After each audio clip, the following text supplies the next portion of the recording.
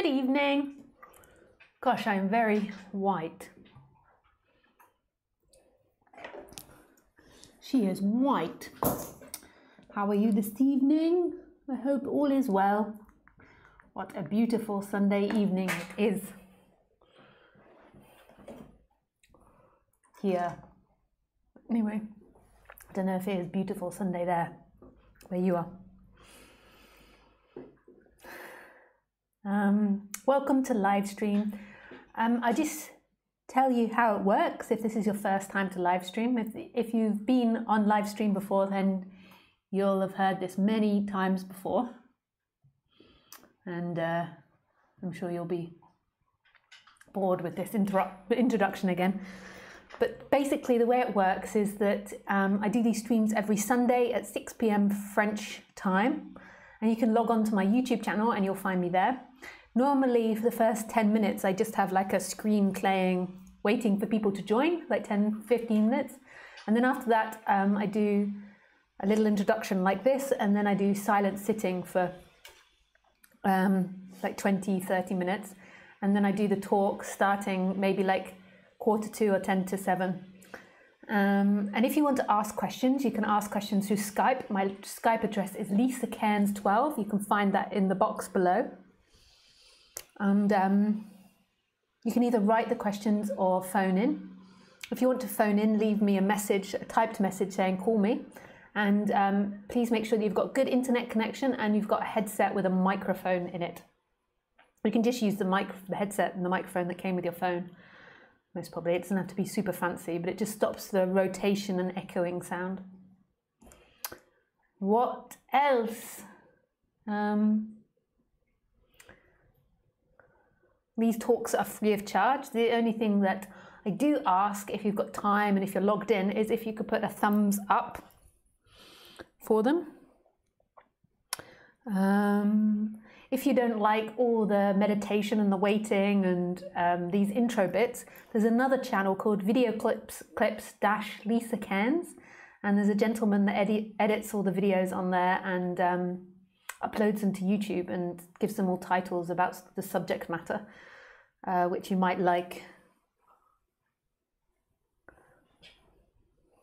What else is there to say? If you want to join one of my events, the next event I'm doing is in Spain. It's a retreat from the 23rd of May to the 30th of May. And it's in the south of Spain. And what do I do for the retreat? You can find this all out on my website. But basically I talk about non-duality most probably half the day, and then I do like exercises, chakra exercises and different things, dancing and chakra breathing to help relax the person. Don't we, EC? Don't we, EE? Ooh, ooh, ooh, ooh. I've got a little EE here. She's just having a little dance there to the rhythm of life. I don't know if you can see her because she's black. And everything down here seems black. My jumper is black. There she is. EE, say hello. There she is. She's like coming out of the blackness. It's just like all of us in life, coming out of the blackness. And I've got my coffee boiling as well, if you can't hear. Dook, dook, dook, dook. Boo, boo. Danke. Danke, danke. Danke, danke.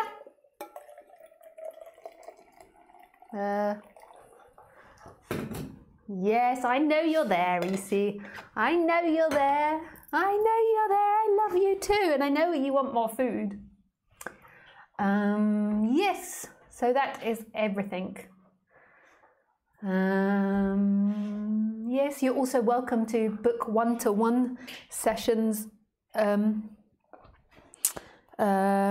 I currently booked up till June, so if you want to book sessions and you want to like explore a particular subject, it's best to book a couple in the row. Although I do have a waiting list and sometimes things do get cancelled, so you also could try writing and getting put on the waiting list if you want to do that. Yes.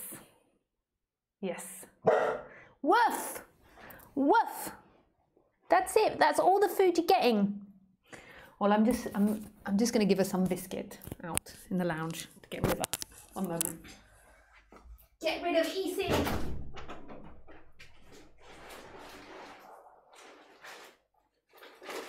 Get rid of EC. Get rid of EC free. Yes, so now, next what we shall do is some sitting in silence for absolutely no reason. Not because we like it or don't like it, just for no reason at all. Because if you hadn't noticed, that's also the way life is working. Life is appearing for absolutely no reason at all.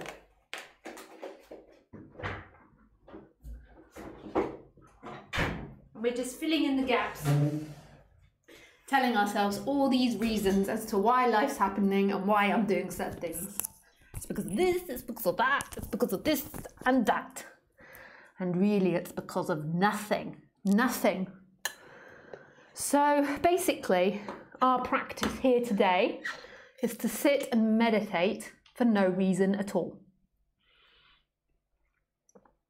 So when your wife walks past and you're sitting there with your iPad and your headphones in, like, she says, "What are you doing? What are you doing, love? What are you doing, sweetie pie?" You say, "Nothing. I'm meditating for nothing. I'm doing the practice of nothing." Nothing at all. Now, for some people, that might be a bit confusing because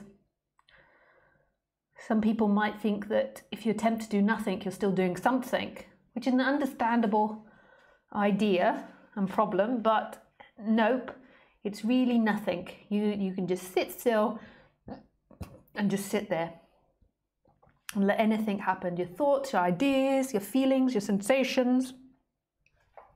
If you find that this is really painful, I've been meditating for many years now, so I'm very comfortable sitting in silence. But if you find it incredibly painful, which I vaguely remember when I first started, like the chaos and the agony of it.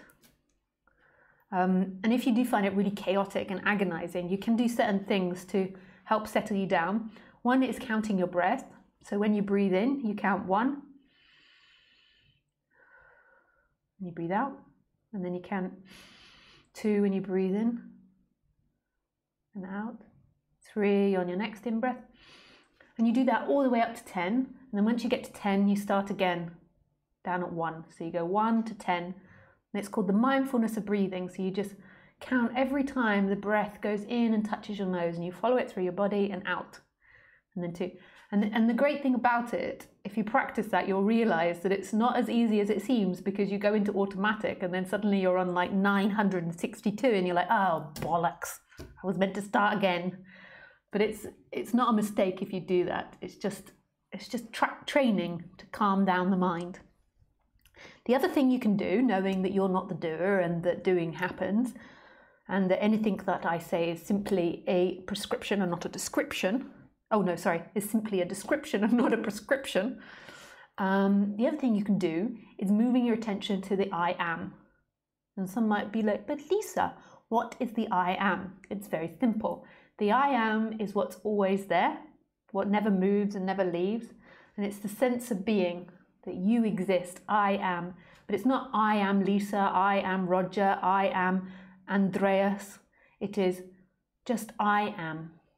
I am prior to all of that. Not I am rich, or I am poor, or I am sexy, or I have lots of big toys, or I have a dog, or I am special, or I am bad, I am ugly. It is just I am prior to all of it.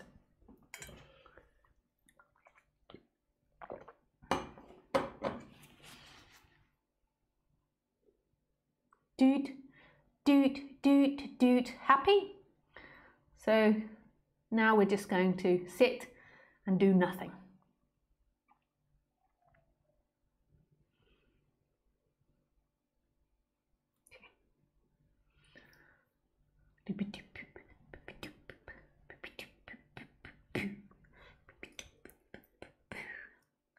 As you can tell, I'm hyper. I've been for a bike ride, and hyper. So I don't know if I'm going to be able to sit in meditation for a long time, but we should try.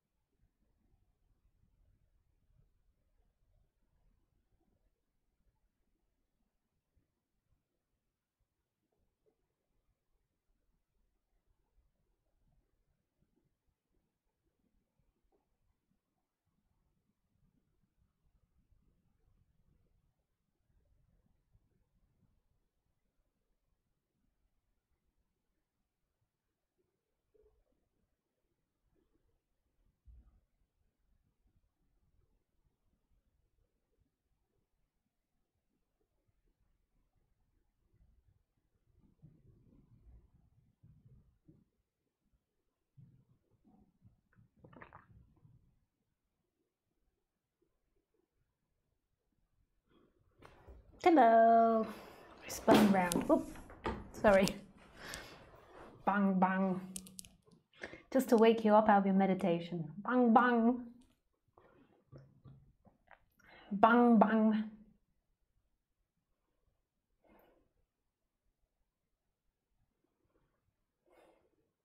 Bang, bang, bang, bang. Okay.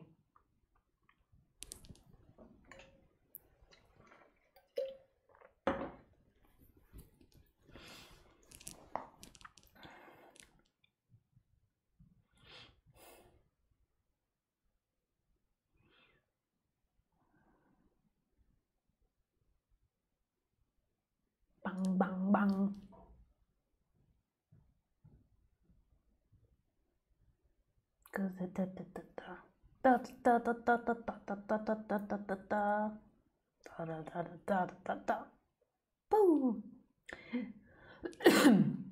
Okay, so what are we talking about? We're talking about non-duality. So, as some of you might be aware, some of you might not know this, but what non-duality means is not two. That the source of this life isn't made up from two independent things. Isn't that amazing? Isn't that wonderful? So even though it seems like we're looking at multiple things, so we're looking at the table, the worktop, the curtain, the oven, the Lisa, the chair, the wall, the tiles, the bottles, the cutlery, the cups, the fridge. So even though it seems like we're looking at multiple things, we're actually not looking at any single thing. That sounds so complex for the mind. So the Buddha used to say this in one of his famous sutras, that the whole world is made from, I mean, the translation is atoms, but it must be something like tiny particles, because I doubt they had that word 2,500 years ago. So, so he basically already said it. So if you look from a scientific point of view, you can understand that we're made from building blocks, and our tiniest building block that we've discovered in life is maybe quark. Maybe we've discovered a smaller particle than that, but I think it's maybe a quark. So you could say, like, we're made of atoms, we're made of these tiny little balls that are lined up in different ways, giving the appearance that we're individual things, but we're not actually individual things. And you could also think about it as if you got a microscope out and you looked into our arm or into the computer or into the table, you would never be able to find the edge of anything. They would always go into smaller and smaller particles.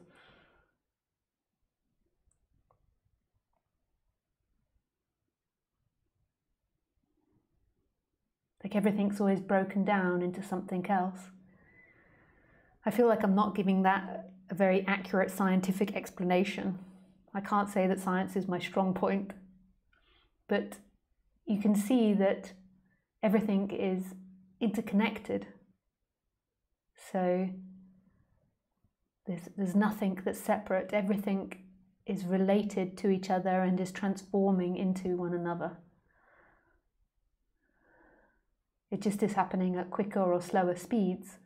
So like right now, the air is magnificently transforming into oxygen for the body, into breath. And then it's being pumped out something else. But again, can't give you all the scientific names of everything that's happening. But if you take water, okay, this is an easier way for me to say it. So if you take water,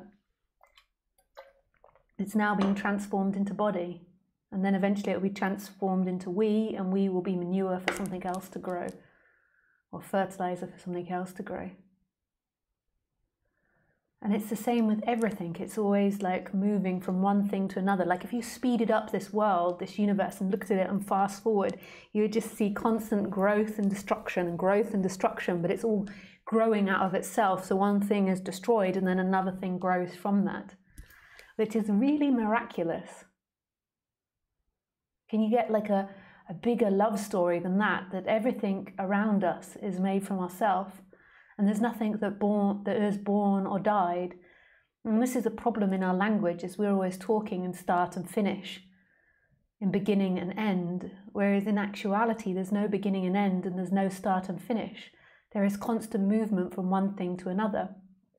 So then this brings up a neurosis in the human, where the human thinks, I am going to die, I am alive and I am going to die. But who is going to die? If we're made up of tiny, tiny, tiny little particles that are making up everything and just changing positions to give different forms and shapes, then who is going to die? What is going to die? But the person like identifies with being this body, with being a form, with being a name, with being your material possessions, with being your sexuality, your family identity. It identifies with all these things and then thinks, this is me, this is who I am, and I've got to keep this, I've got to maintain being me, and I've got to show my me to other people and how special I am, and I've got to be someone in this world. And this is like trying to run up a stream, because it's a total illusion. Like, and it's living under a false premise, it's living in a lie, because there is no separate you that is born and going to die. There's a character that arises with the body, just like the radiator's got the character of being a radiator, and the curtain's got the character of being a curtain, and Lisa's got the character of being Lisa, and you've got the character of being Sally, Dick, or Harry. Sally met Harry. So but that's not who you are. It creates this seeking momentum. So it creates this dynamic where you are always seeking to be something, and you always feel like from trying to be something, this isn't a conscious game, but you feel like you've lost something. And then from that feeling of losing something, you're seeking to gain something. So there's always this seeking game in time of looking for something else, like, where is it? Where is it? Where is it? Is it under the keyboard? Oh, what's that, a bit of food?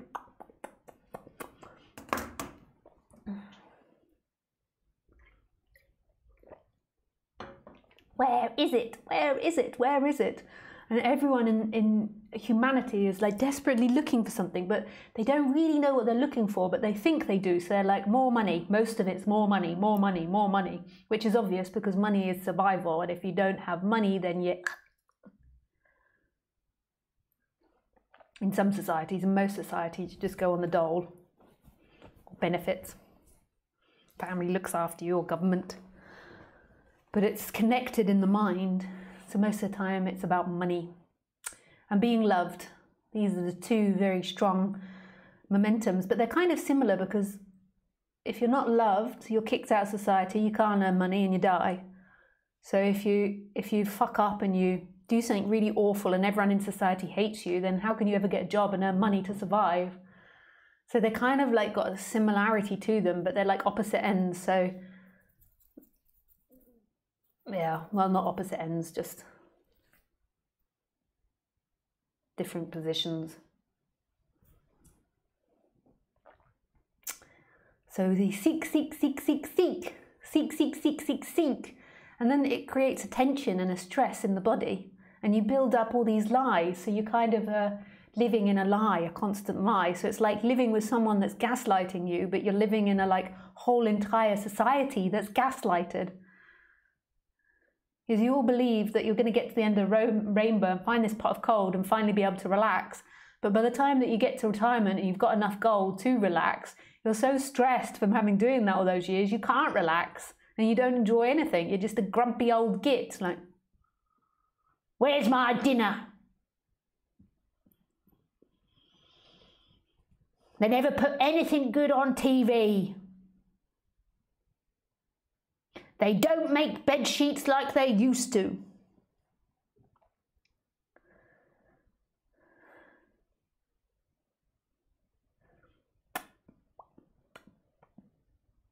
So then you don't enjoy getting to the end of the rainbow because you're all strung out from having worked for 60 years trying to get to the end of the rainbow.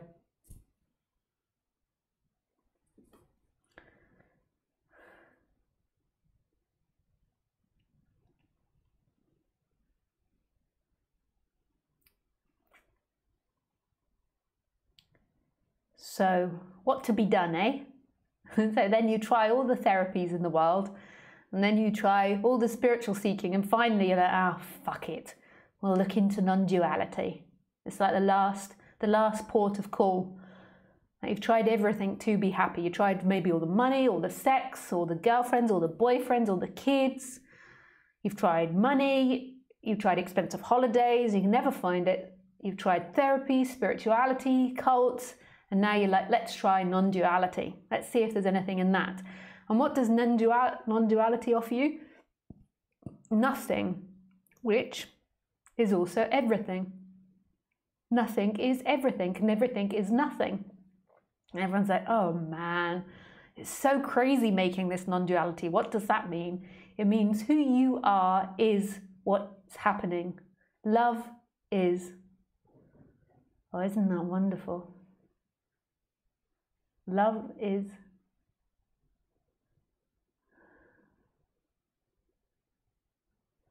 Love is.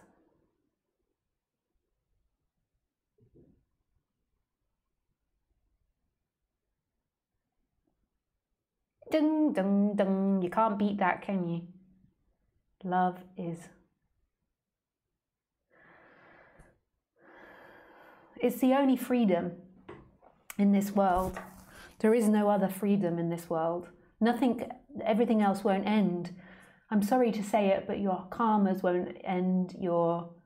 I mean, there's always the possibility that I just haven't arrived at that place and I don't know, but I suspect your dynamics won't end, your karmas won't end. I think it's impossible. These bodies are like got genetic predisposition, and then they've had years and years of social conditioning. So if it pisses you off, people being really noisy in your apartment, then more than likely that's always going to be a contention for you. Is that the right word, contention? A source of contention, I think that's the right way to say it. But you never know, and this is mysterious and magical. So you're going to have a tendency of ways of being, but there is this freedom that's beyond that, that feels free in all things. That's not about an emotional stability. It's not about a mental stability. It's not about a behavioral stability. And the person's like, oh, fuck, but I really want to be a better person. How can it not be about being a better person? I want to fight with my partner less. I want to be nicer to my kids. But it's not about that. If it was about that, it would be conditioned, and it would be about reconditioning yourself in therapy, and that's okay, but it's not. Non-duality is not a thing, and yet it's everything, and it's the birthright of all things. It's the birthright of the mass murderer, of the paedophile, of the saint, of the fairly good person, the average good person, the person with low morality. It's for everybody. The dinosaurs, the sharks, the crocodiles, the bunnies, the deers. It's for everything. It's the birthright of all things. It's not like in Christianity where it's like, you have to work really hard in order to get this. It's right here. The problem is what's happening most of the time is the person is focused on me, which is limited and is contracted. The me feels like a contracted energy inside the body, and it feels limiting, and there's so much focus on that. And you can't say that this is a shift in focus, but it seems to be an energetic shift that happens from being separate to not being separate. But yet the character still acts itself out. It's not about the character becoming perfection, even though that would be nice. It's not about that. And that's like the biggest surrender in the end, is allowing the character to be what it is.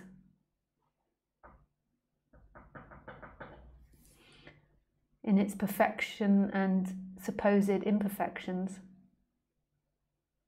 I mean, it's always polite for your neighbours to aspire to recondition yourself. It's always polite for your partner, your kids, your neighbours, your dogs, your cats, to aspire to become a better person.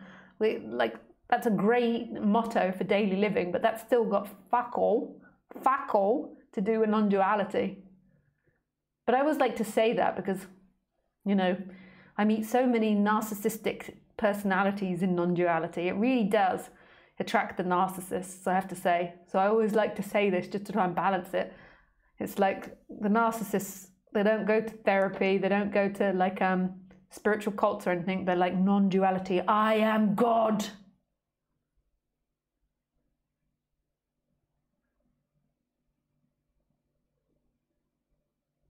And then they set up a YouTube channel and start telling on everyone how they are God.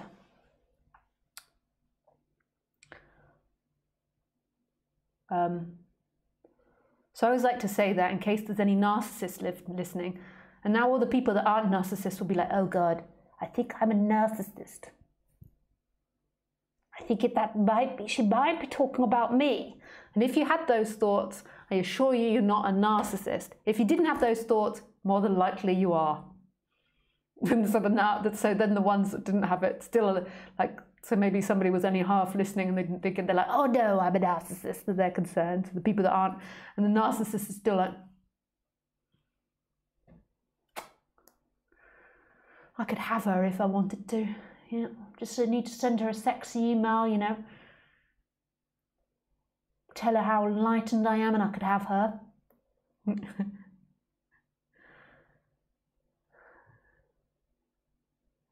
Yes.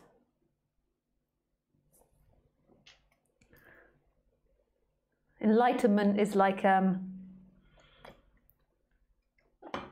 holy grail for narcissists, or the burning fire for the moths. No, actually forget that one. It's like the holy grail.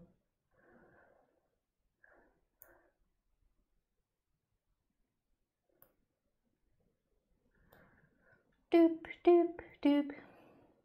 Doodle-doot, doot, doodle-doot, doot, doodle-doot, doodle-doot, doodle-doot, doot. So, well, I think that's the end of the introduction. And know that, like, some people, in all different cultures, you find that they have, like, different humours and different jokes and stuff. And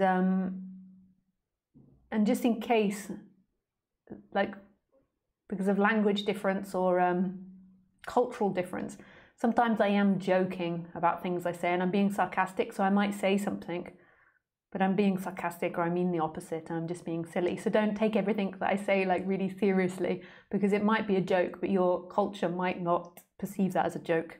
And I'm not even being sarcastic when I say that, I'm being serious. It sounds like I'm being really sarcastic.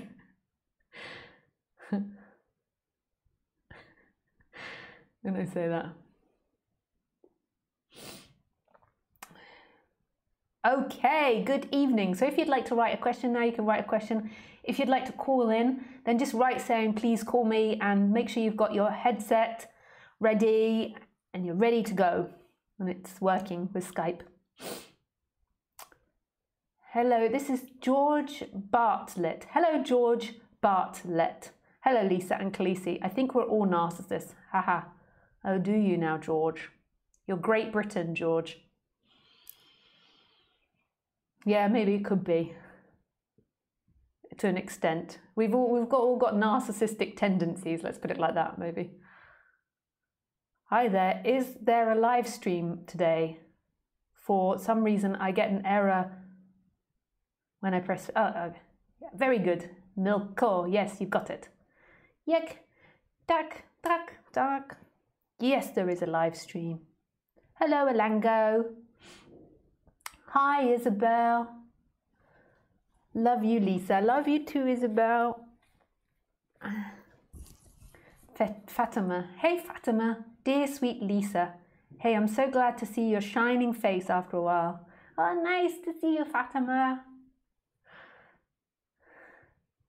Hey, Lisa. I just want to say thank you for your wonderful madness. Love this. Oh, thanks, Enjoy. Yeah. That's sweet. Wonderful madness. Hi Sue, hi Lisa. Lovely to spend time with you this beautiful evening. And you, Sue, thank you. Hi Lisa. I'm wondering whether I can call you tonight. I feel my heart chakra is about to burst. I've been asking it questions what it's trying to say. I don't know what you kind of questions to ask.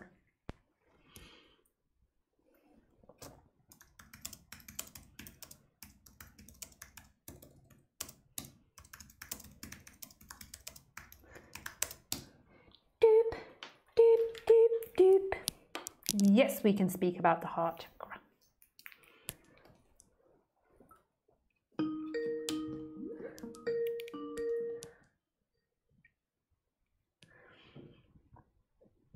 Hey, Sue.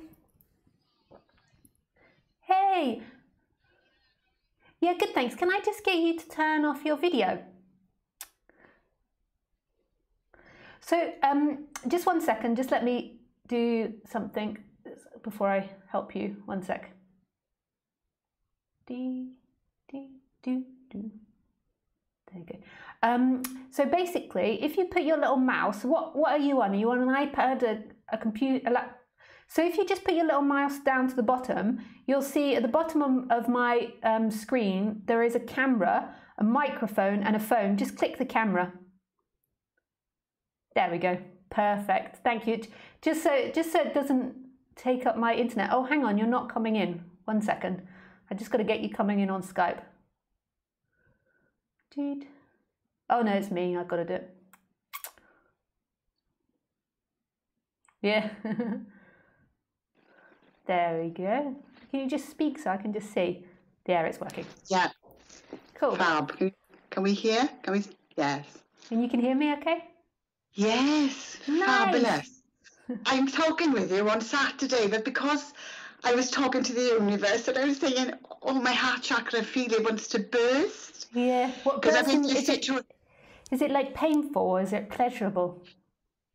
Well, it's been what it is. I've been listening to you for a long time, and you know I've spoken to you before, and yeah, I remember. I get to places where you're music to the soul. But because I've been going through a few things at the minute, I feel everything is rising to the surface. I feel as if something's trying to push out. Yeah, like energetically, yeah. It's pushing out, and I want it to be pushed out. I've surrendered. I said, push out. So I'm asking, what do you want from me? What is it I need? And I just don't, I feel as if it's hiding, as if I'm asking it questions, and I feel, yes, I just don't know what it is, and I think it's all patterning, you know, like, obviously, like you've been talking tonight about money, and, you know, stuff like that. I think it's all programming, you know? Yeah, we can, so if you just close your eyes, I always find it best to close your eyes in doing this. But just if at any point this is crossing your boundaries, you know, because there's other people listening. So if at any point you don't care, but if at any point you feel... If it helps anybody, I'm happy. Oh, that's nice. Yeah. Yeah. And it's just your first name, so people will never be able to find you. Yeah. It doesn't matter. So, yeah, but if you do, at any time you want to stop, if it gets too much or anything, you're welcome to say. Thank you. And we might not get anywhere. It's just an investigation. No. Yeah. So, well, I'm talking to you on Saturday anyway, so maybe we can start and then finish on Saturday. Yeah. So just put your attention into your heart, and if you can't feel much or if you can't stay there, just rub it with your hand a little. So you can just give it a bit of a massage and make sure you're nice and comfortable. Oh, I am. And just keep your attention in it. Right. And just take some breaths.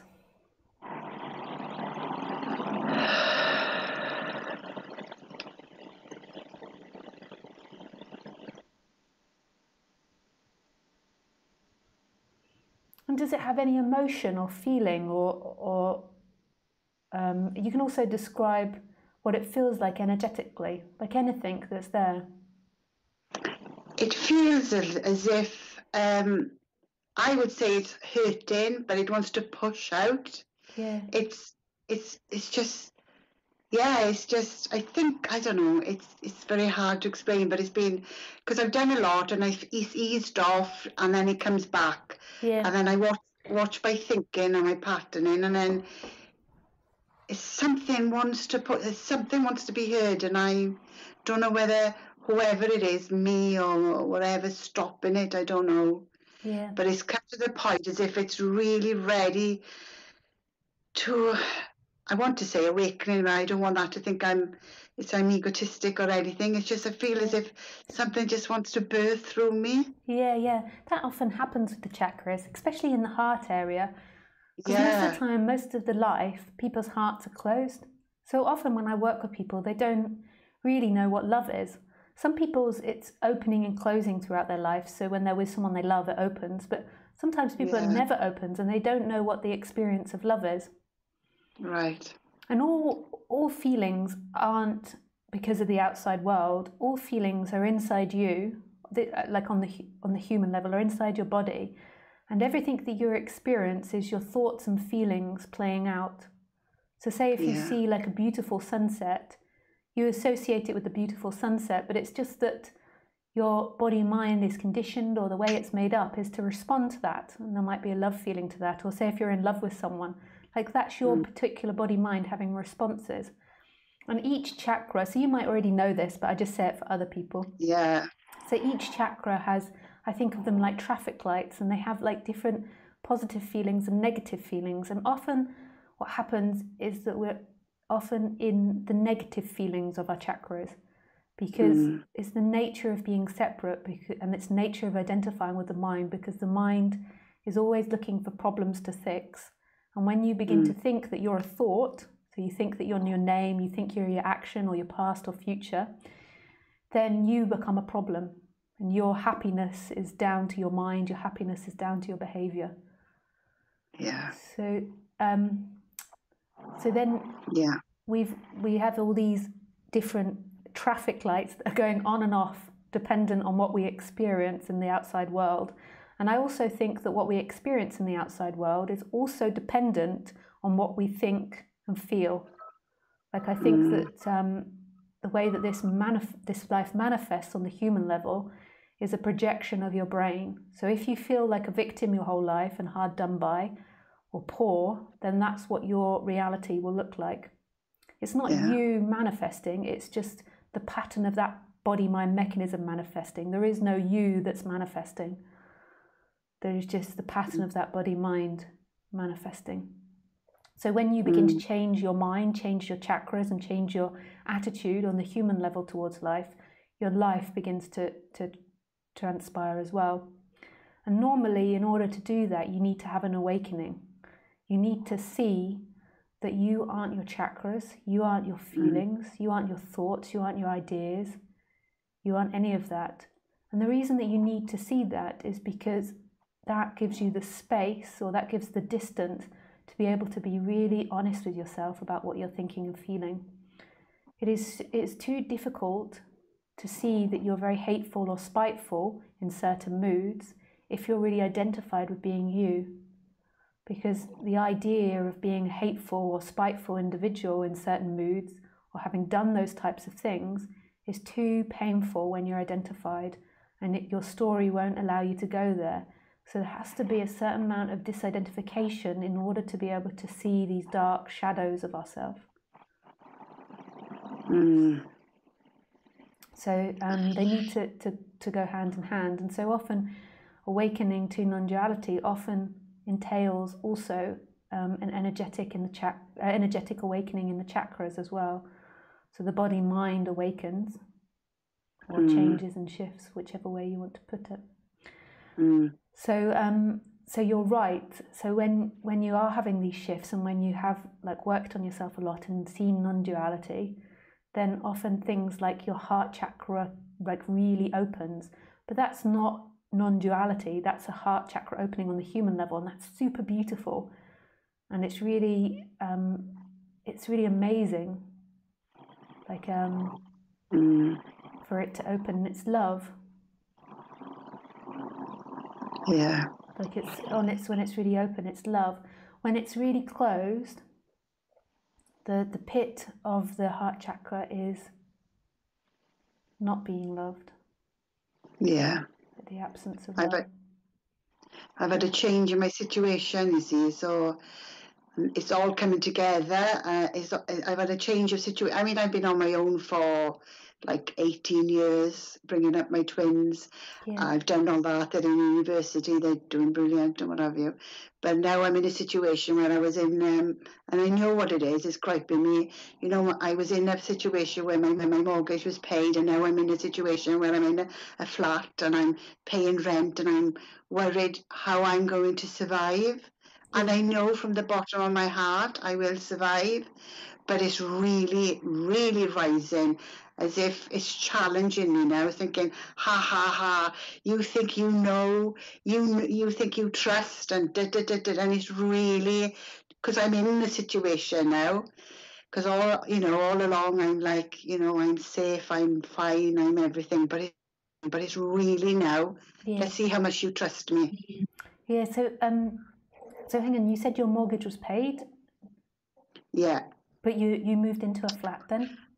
But I moved into a rented flat because my ex bought me out, and because I'm on my own and where I lived, and I just work part time, so I couldn't get another mortgage. Well, I would if I moved in a different direction, but I needed to be in my work, so and I'm thinking, how am I going to survive now? Even though I got money in the bank now, but you know what I'm saying, and that's what's rising in my heart chakra. Yeah.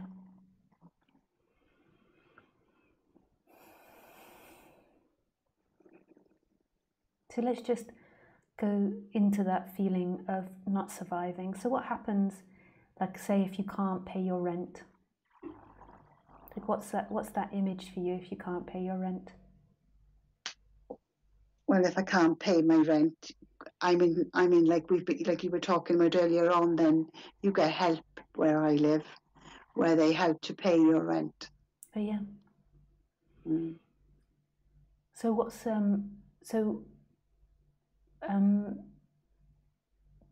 why does your mind fear that so much of not being able to pay your rent?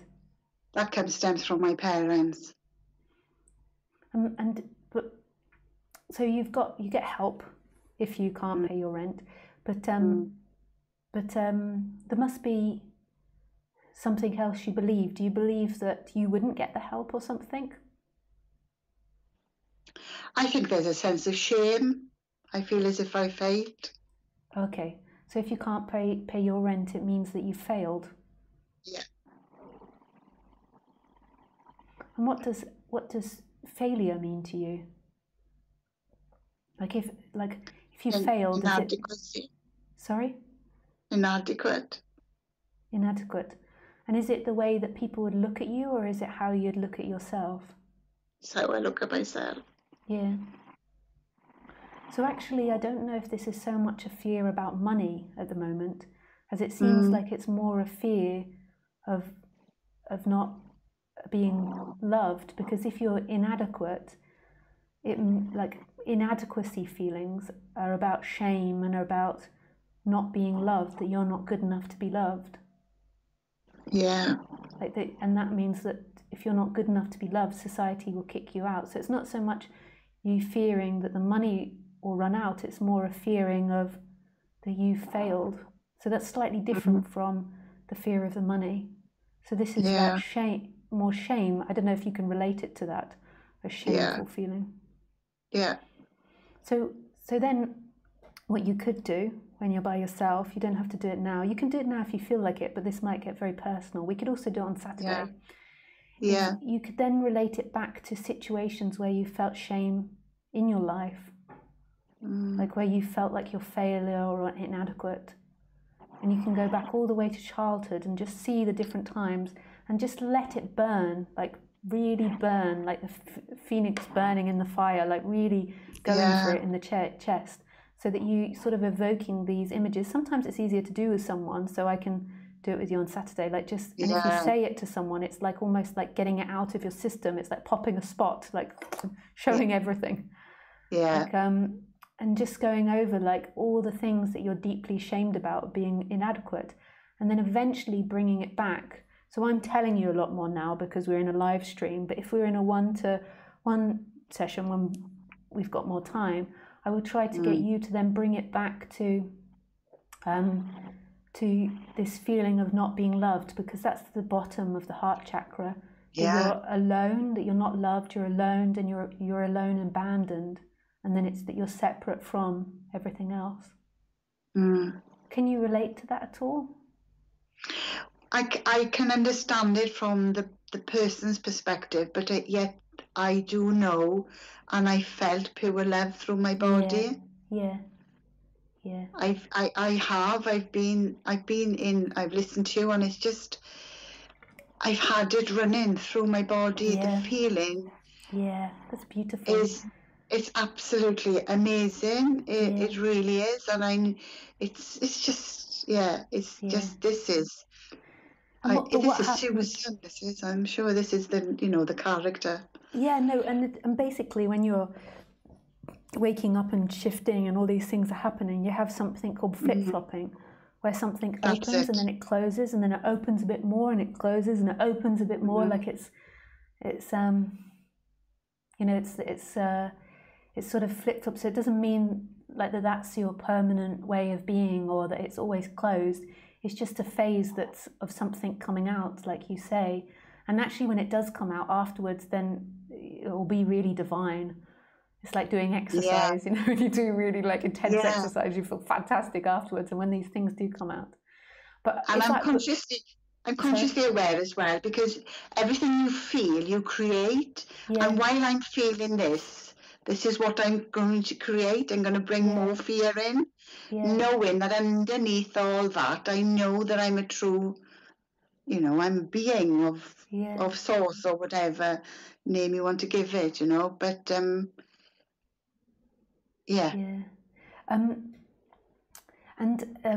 what I would like to do with you, but I'll do it in the one-to-one session, is I want you to go more into that feeling of failure and like relating it to your parents and relating it to society, like really going into it. It would be really like like I think it would be really beautiful to go into that energy. That's what I want you to I think it needs to be pulled out. I think as I'm talking, I need somebody, when you say you find your teacher to pull it out. I need to be pulled out, and you're the, so I'm hopefully on Saturday. I thought if I get a tap in a bit of it today, so come Saturday now, then we can. And what you can do before Saturday is just reflect on that feeling of shame.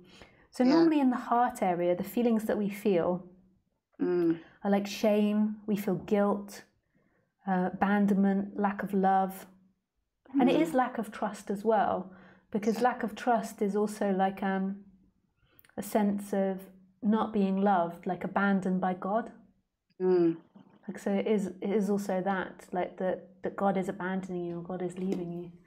Yeah, that's what it is. I'm just saying it now. I can hear it. That's what it is. It's like as if I know from the bottom of my heart, the other part of my heart. I'm just using an example that he hasn't, but for some reason there's that voice saying ha ha ha, as if it's really, really, oh, you've been abandoned. Da, da, da, da, da. I'm thinking, oh. Yeah, and it's also like a bit. It sounds like a bit of a spiteful voice as well. Yes.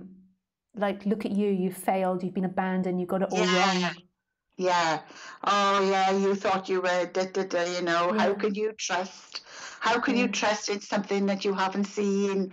Anything that comes up with, I'm just finding words. Yeah. But yes, it's funny. It's really strange how it works. Because it's so impersonal. This energy could have come from your parents. You could have genetically born with this energy. Like it could have been from many generations in your family line.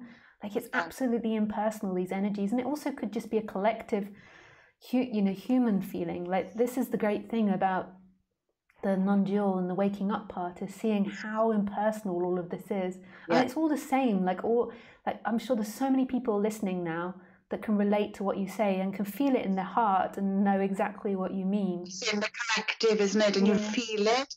And the more you feel it, the more energy I'm giving to it, the more it wants to get bigger, and I'm like,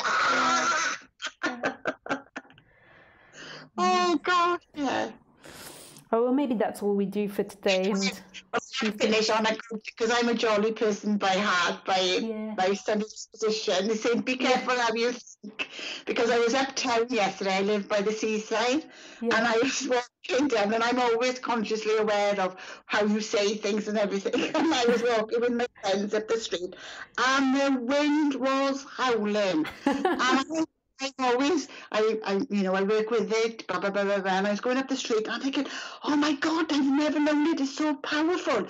Anything could fall on you, and a piece of fascia from the building fell right on my head. I gave a great whack, and all my friends were like, oh my God, you just said that. And I said, oh my God, that came to me. I called it into my head. It was mad. Anyway, I watched out and everything, and that was fine. My daughter said, Mum, I think we better go. Don't be rude, she said. I don't want to be rude, she said, but you are a woman of a certain age, and I think we should have you checked out. But it's so funny. You've got to be careful. Yeah. Right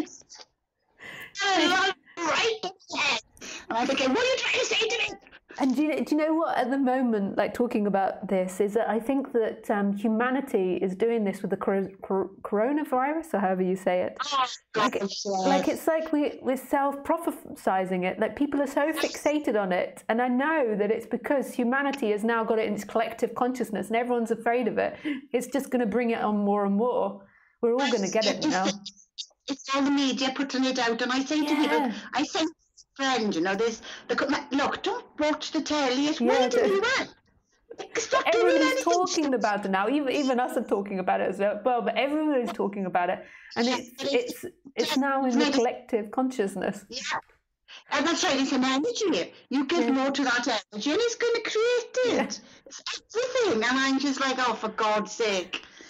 And but then you go, it's for people to wake up, really, isn't it? It's for people to see it for themselves, because I work in pharmacy and people die of flu, normal flu, more than one, the amount of people that have died of coronas or whatever it's called. I know, and I don't properly understand what the panic is. Like when I read, like me and my partner tried to read about it as to why it's so awful. And I know that it's awful, like it's killing a percentage of people, but we couldn't notice what the big difference was from flu. And except they don't have a vaccine for it yet or something. Yeah.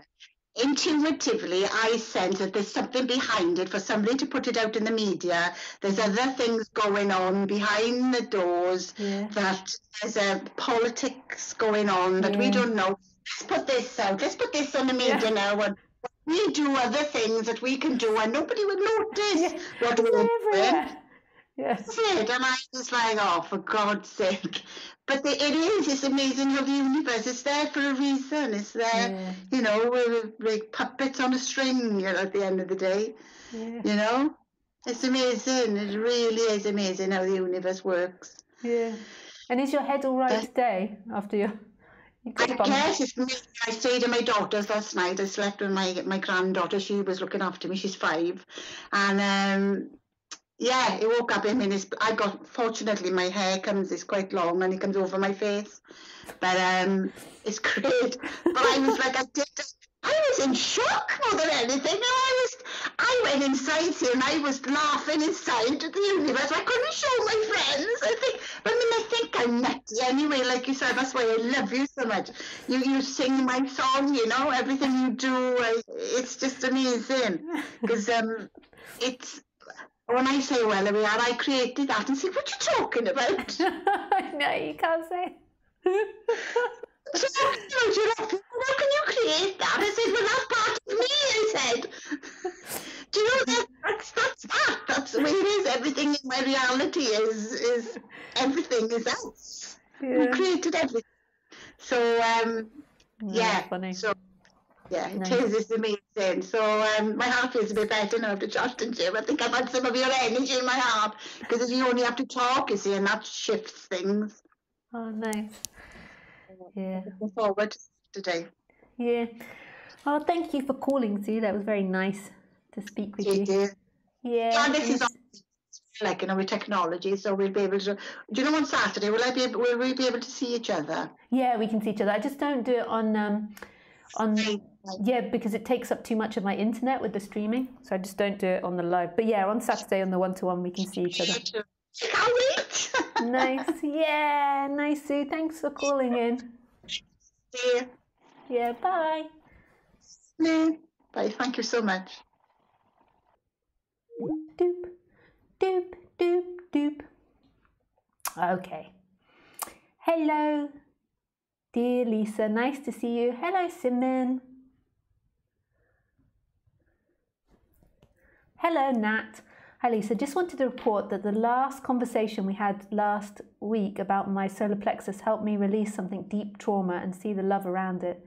Thank you and big love. Oh, that's fantastic, Nat. That's really great. Hi, Nick. Yes, love is. It's only everything. Hi, Jeremy. Hi, Lisa. Your kitchen is a culinary delight. Colony. I can't say the word suddenly. Color and yes, thank you, Jeremy. I know what you mean. I think it's an interesting background today. Let's have a look. Yeah, it's like 1970s. Oh, I'm really bleached out, aren't I? Let's put a little bit of the light down. Doop, doop, doop, doop. Doobie doop boop. Oh, no, that's not right.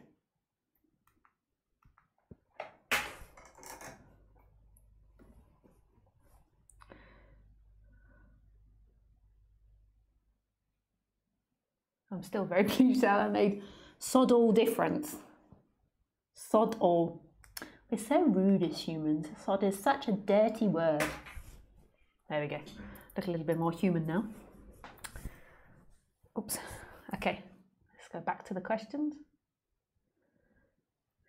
Hello, hello, Lisa. Nice listening to you. Hi, Kevin. I would love you to share something. I would love to share something. Can I call? Yes, Kevin, you can. I'm just going to, because I've just spoken on the telephone, I'm just going to take a few more of the written questions just to break it up a bit, and then we shall speak, Kevin. Hi, Megan.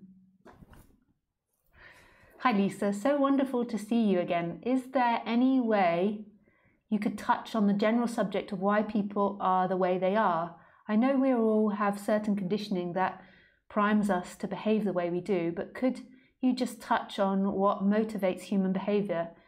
Is why people do bad things or hurt others? Sure, Megan. Well, it's only this body's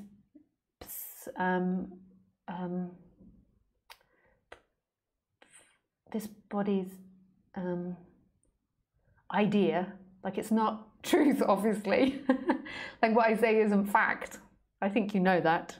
Don't know why I said that. But it's only my conclusion, this body-mind's conclusion, which ultimately is the word of God. But everybody's word of God is, even somebody that's sitting there like, shit, bugger, fuck this, I hate life, everything is the word of God. But so this is just my perception of what's happening. Is the reason that people behave the way they do is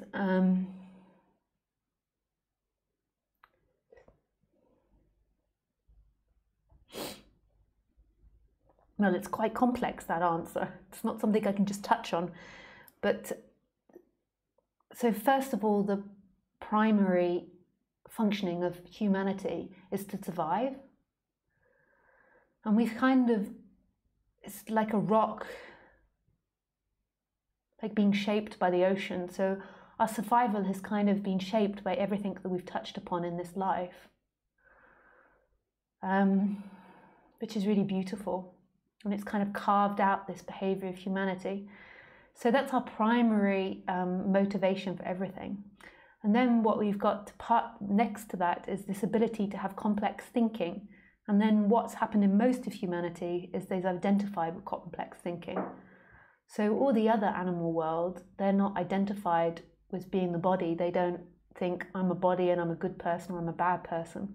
They just are, and they're responding to the environment, whereas humanity identifies with that.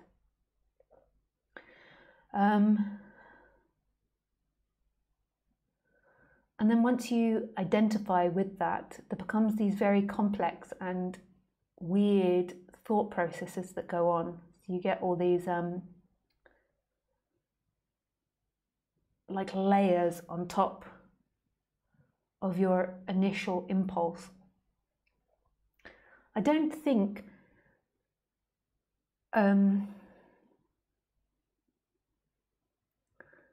so bad action doesn't necessarily come from identification. So if there was a war now and people were going to war and fighting, more than likely, in general, I wouldn't participate. But if I was here and somebody was, say, torturing my loved ones or anyone in front of me, I would participate, and maybe I could kill. Like maybe I could kill somebody I think I could if they were killing people around me. So I don't think that. I think that's a very animal reaction as well, like a very basic animal reaction. And I think if I was starving, I could also steal as well. So I think that there is like a basic human behavior that's not to do with identification, and then you get the identification, you get all this seeking, and then you get all these bizarre behaviors that come on top of seeking. And there's like all different varieties of it, but it all happens in similar patterns, which is super fascinating. So as to why people do bad things and harmful and hurtful things,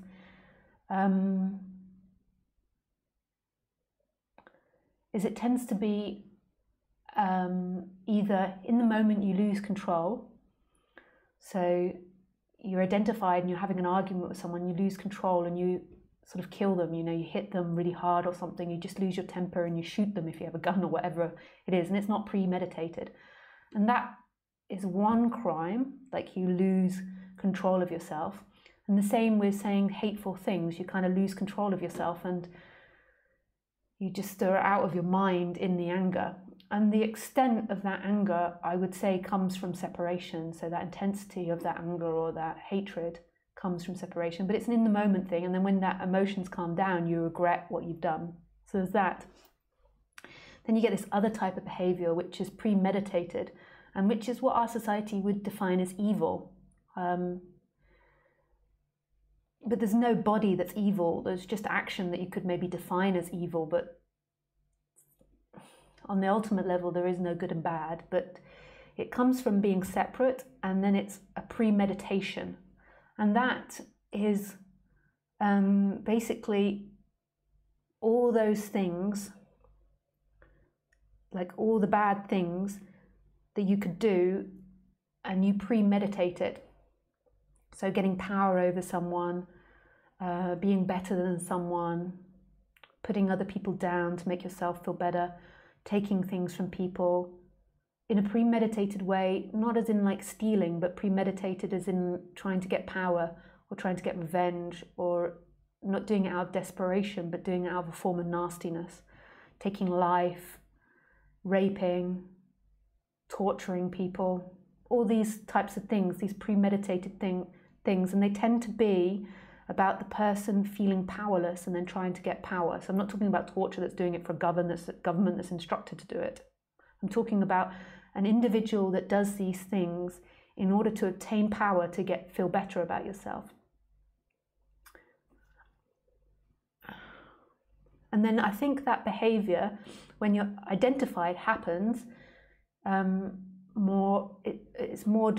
so that happens in the personalities that have more or less empathy.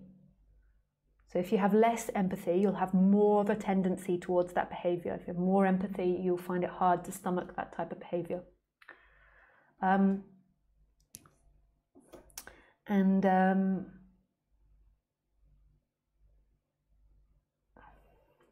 people do it in all types of way, consciously and unconsciously. So it can be in passive aggression, can be in giving people a silent treatment or trying to make people feel guilty. There can be such a variety of it. I remember when I was like, I'll give you an example of doing something like on this evil scale, and I don't know how much I do this, but it could be unconscious that I do things like this now, but I don't know if I do. But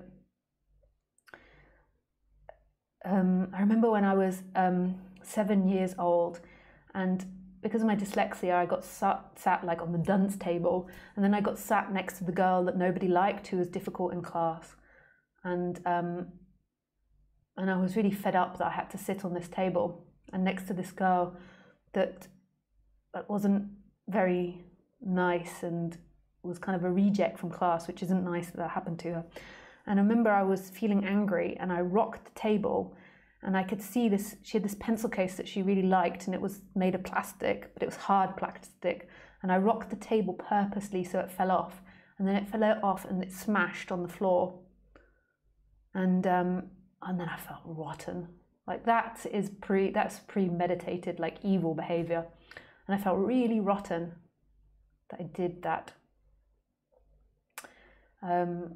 And we do this often, like, so we'll set people up, or humans will set people up, like, and then they'll stab at them with nasty comments, or they'll just do things to make the other person feel bad, like do things maybe to get your partner jealous.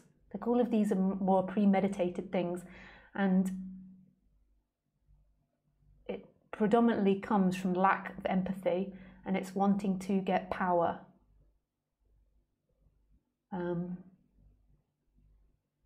And that wanting to get power is different from survival power.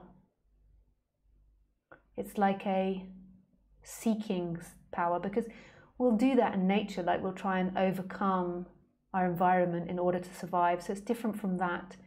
It's like this other premeditated, based on your ego power, like based on your separate self, like it's you as a separate person trying to get power for you to become more mighty as an image of yourself. And this is where humans like fuck each other up. My God. And I think people do this a lot in relationships, like not consciously, like doing passive aggressive things, trying to dominate people with violence, putting people down, beating people, and like relishing in the other person like failing, like not enjoying your own success, but relishing, like look at you fuck up, like trying to. And this is all about image of self, and you trying to have this conflated image, and we can all feel it. We know it from storytelling that it's this evil kind of trying to get power. It's not like a gorilla like beating its chest that looks after its family and is like, this is my land for my family. It's like, that's a beautiful kind of power where it's like, rah, and I would give up my life to save my family. It's not that kind of power. It's like this power. It's like this ego fake power that's like hurting another in order to feel powerful. It's like a weak form of power. And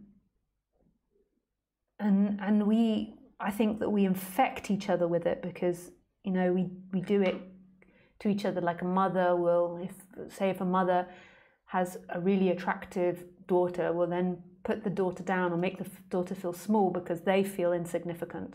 Or the dad that's afraid of the son becoming stronger than him will put the son down in order for them to feel better about themselves. But this happens a lot in society, I think, and it's so damaging to be in these scenarios for each other. Like, it's so damaging, and it's rarely acknowledged in society.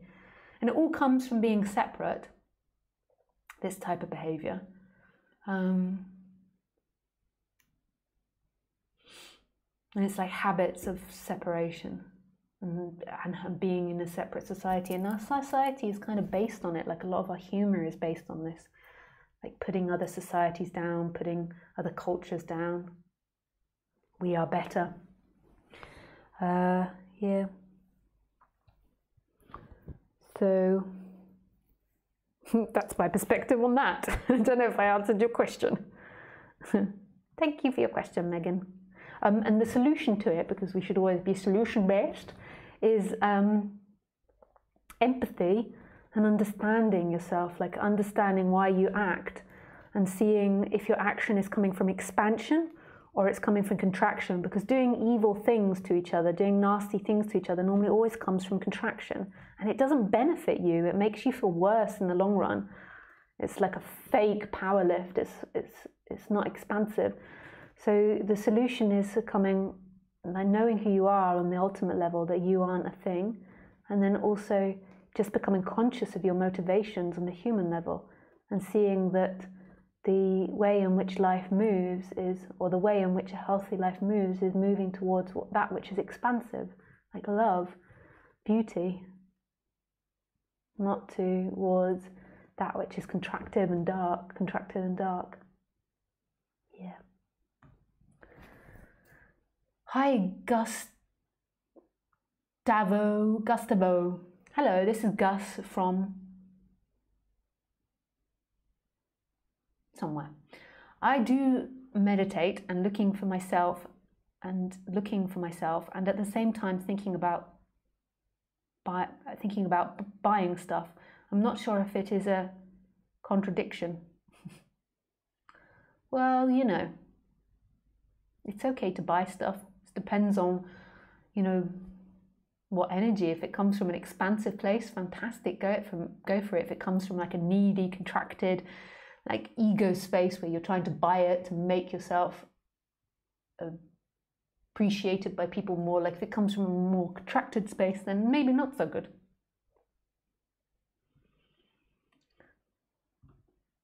Hello, Alexandra.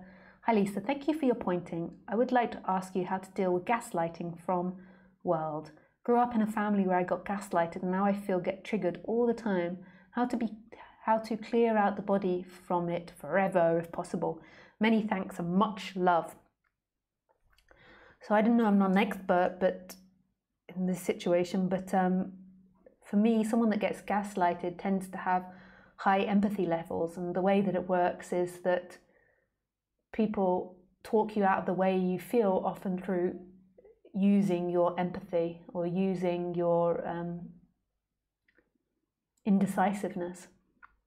So a great way to counteract that is for you to really understand what it is you want, and following that, your internal wants and your body and your feelings, rather than external wants from other people. So it's really understanding what it is that you want. Wants tend to come from the solar plexus. It's also all the chakras, but that tends to be more the place of choice making and decisions. Like, what is it you want? You know, you're gaslighted so easily when you don't know what you want, and when you're prioritizing empathy over your wants.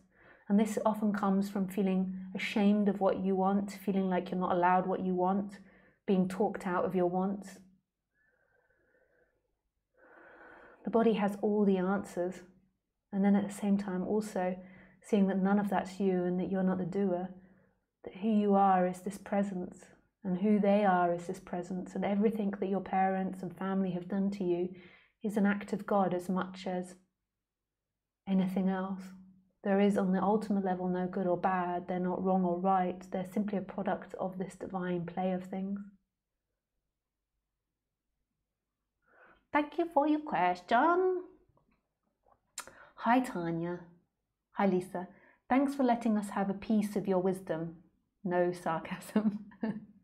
There's a game I play against my mind recently. Every time my mind says something negative, like I hate my boss, especially when he is screaming, I turn against my mind saying, no, I love my boss because he teaches me self-control and resilience. I do that thousand times a day. Maybe I am crazy, but I like the game of me against mind. And then I go back to the question, who is this me who goes against my mind? Now that's really beautiful. I think this is a really healthy way to view everything. It's like seeing that on the human level, the most wisest decision is to go to that which is expansive. And sitting there saying, I hate my boss because he's screaming, is going to make you feel contracted and tight. And then to go towards the positive.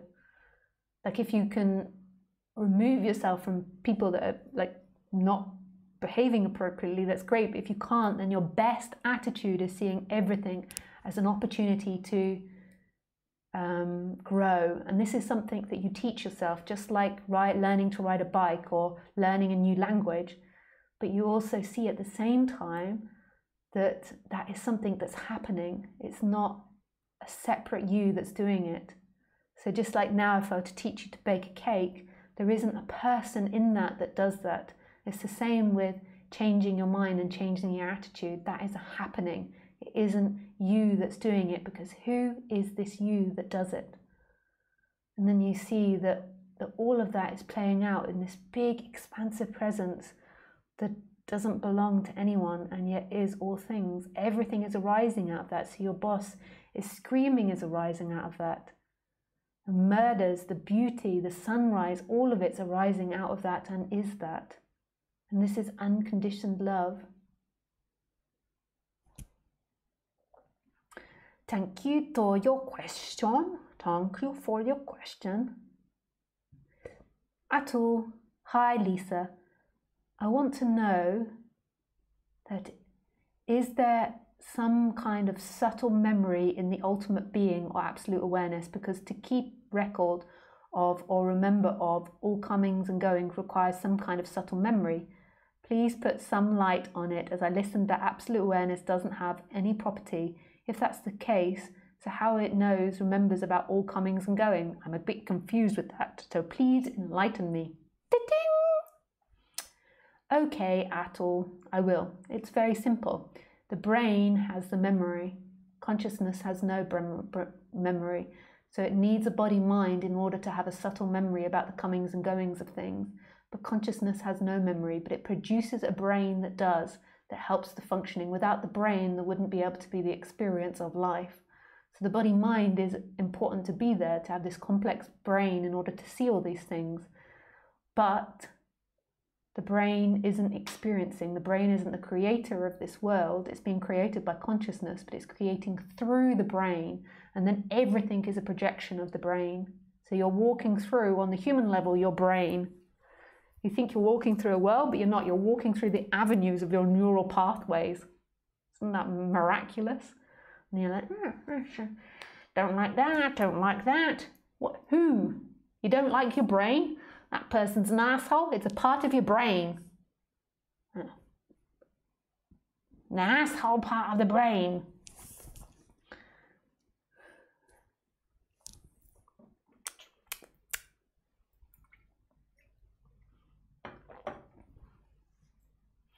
Hi, Jerome. Hello, Lisa. Thank you for the joy that is very beautiful. With pleasure. Jordan. Since a few months, there is a lot of working on the chakra system that has been done. It brings great fruits, but I find myself in a difficult situation. I work as an osteopath, and when my patients are very unbalanced on the energy level, my body acts like a sponge, and it seems even if I keep doing work on the chakra system, it isn't enough to clean the energy. I find myself in hell for a few days sometimes. Pardon me. I love my work, but sometimes I feel it keeps my body too much in disbalance. I suffer from the situation. If you have any advice, please love to hear it. P.S. When we are lost in the illusion. I also heard you're going to get married a few streams ago. Congratulations, with a beautiful gift of life to share it with someone you can trust. Thanks, Jordan. Now that I'm hearing you, perhaps it's part of that flip-flopping. I find really difficult to understand what's happening. Everything is changing so much in life since the moment of affinity has struck me and then has apparently closed. Hi, John. I definitely think that if you're an empath, you pick up other people's feelings. And you do act like a sponge for other people's feelings. The suffering comes, though, when you identify with it and you don't want their feelings and you believe that they are taking away your freedom. So it's seeing that feelings aren't yours, that they're simply feeling that's coming and appearing in your body. And it's not you. And it's just knowing as an empath that you pick up other people's feelings. But then it triggers in you this, I don't want painful feelings, take away the pain. And if there can just be a letting go and a surrender of it, it will pass through when it's ready. And you just give it, space in the body. And it is part of the flip-flopping, like you had this opening and then you have pain and then you feel all closed and then it passes. It's just taking nothing personal, that nothing in life is you. Who you are is this moment, and then things come and go and you don't know what's what, who's yours or theirs. It's just coming and going. But on the human level, I do acknowledge that you act as a sponge, but at the end of the day, whose feelings is whose? It's happening in consciousness, it's happening in presence. So it's just letting it come and go and come and go. Nothing is personal. Thank you, Jordan, for your question.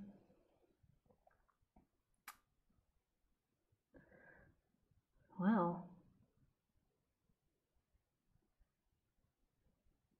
Hi, George. Maybe I'll type the question.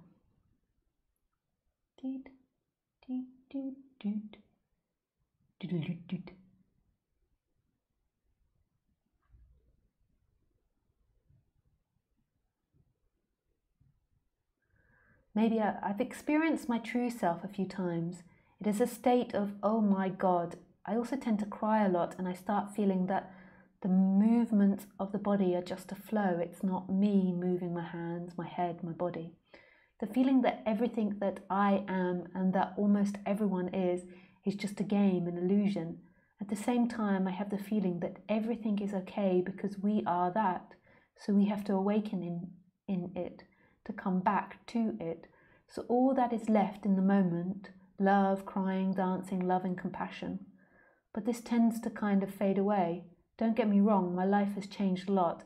I have changed really quick patterns that were there since I was a teenager, years and years of believing the same story.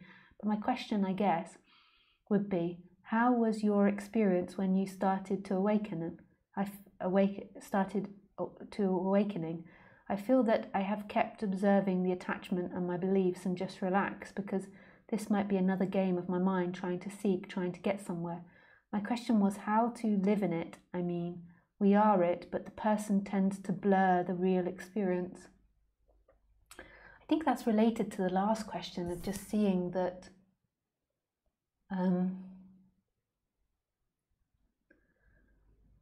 that nothing is you. So just letting these karmas and these conditions come up. I think so one of the teachers that really helped me with this was Tony Parsons, as in, I had this expectation. I came from Buddhism and I had this expectation that when I awokened, I would be like this perfect human that was always like, and I feel really blessed of hearing him and this other teacher called Nathan Gill at the time, that just put no conditions and restrictions on the human, and would say blame can happen, anger can happen, joy can happen, frustration can happen, worry can happen. There's no restrictions on it. They didn't make out that I would be a perfect human.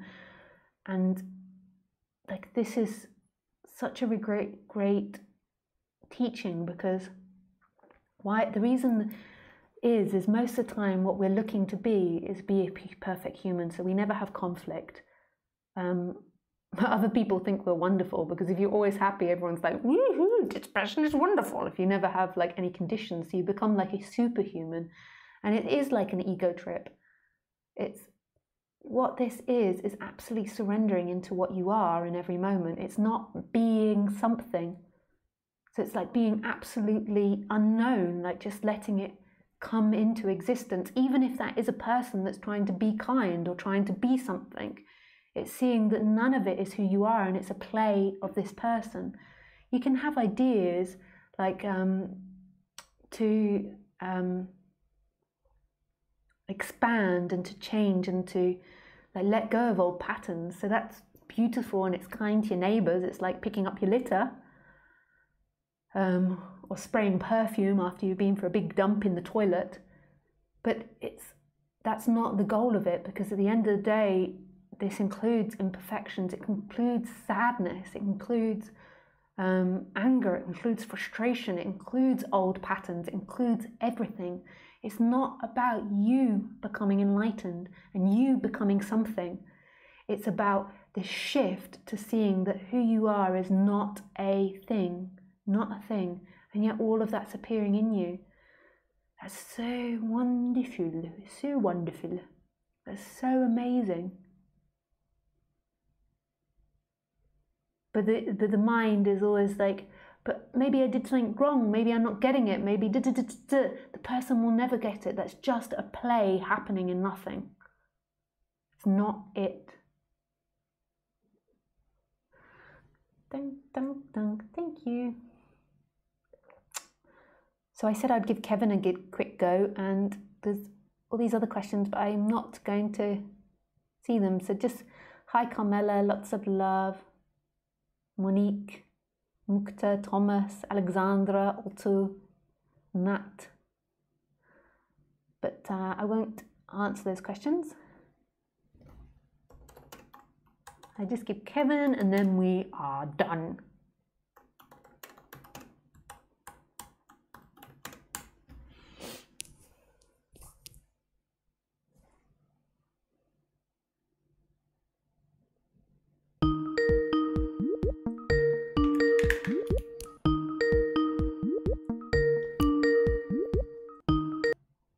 Hey Kevin. Hello, what's up, Lisa? Hey, I didn't know. WhatsApp's always a very funny thing for an English person, like not an American, but an English, because we take that question very seriously. Like, Yeah, it's good for an American, but for an English person, we're like, oh, what is up? Well, I don't know. Yeah. How are you? It's so hard for me to get into WhatsApp. And when I did university in America, and then finally, by the end of my 6 months there, I could finally go, what's up, back. That all you have to say is, what's up? What's up, back? Yeah. What's up, Kevin? Yeah, I wanted to call you because I found it very interesting, the title. Are you a lemon or a lime? And it made me reflect about the fact that sometimes myself, in my journey, I found myself excluding things part of my expression, because I have a passion for business and also for spirituality. So sometimes I had the identification and I had the difficulty in integrating different expression of the human aspect of myself.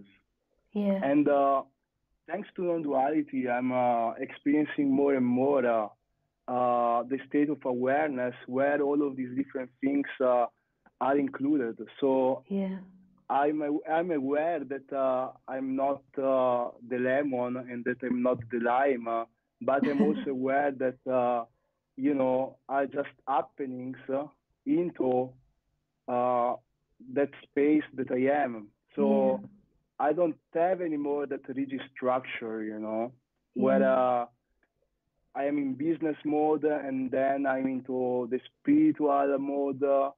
I realize that at the human level, I can express myself in different way, but at the core, I'm a modeless. I don't have like this strong identification.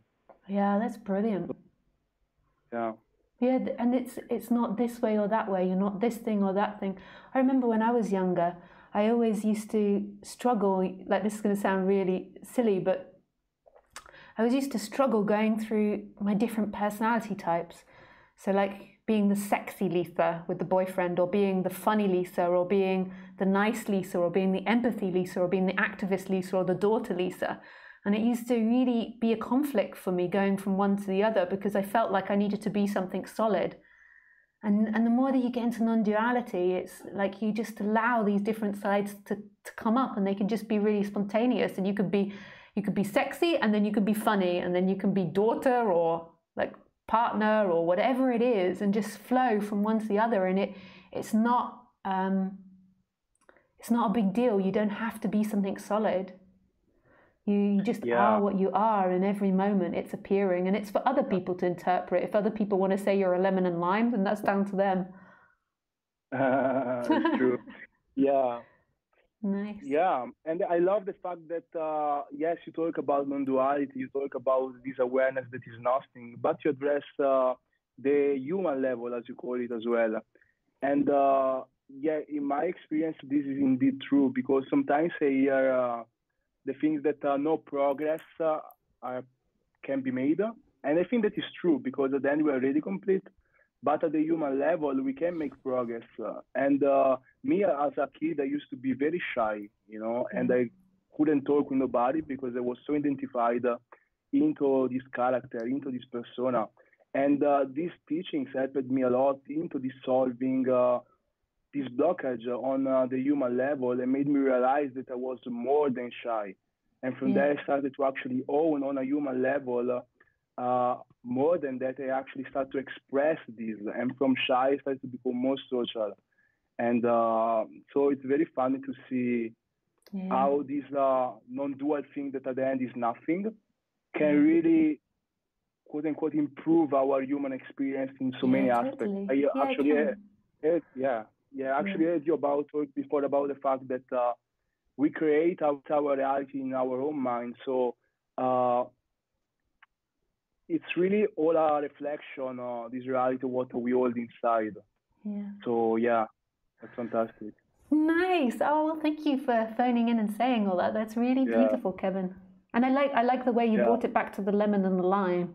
Like the reason I actually named it that was because I was in a hurry, and the curtain that I'm sitting next to. You can't. I don't think you can see this, but you can see it later on Ustream. It's got lemons and limes on it. So I looked at it and I was like, "Are you a lemon or a lime?" That's nice. Awesome. It's lovely to connect, Lisa. Thank you very much. Thanks. Yeah, you too. Thanks, Kevin. Bye. Bye-bye. Okay, my lovelies, that is the end for this evening. I wish you a beautiful week, and I shall see you next Sunday at 6 p.m. French time. Au revoir. Tschüss. Goodbye. Auf Wiedersehen. May the force be with you.